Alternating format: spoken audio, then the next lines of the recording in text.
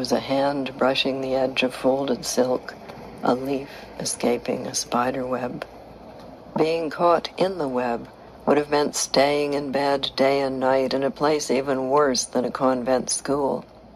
Charlotte and Angus, whose lives had once seemed so enchanted, so fortunate and free that I could not imagine lesser persons so much as eating the same kind of toast for breakfast, had to share their lives with me, whether they wanted to or not, thanks to Uncle Raoul, who always supposed me to be their principal delight.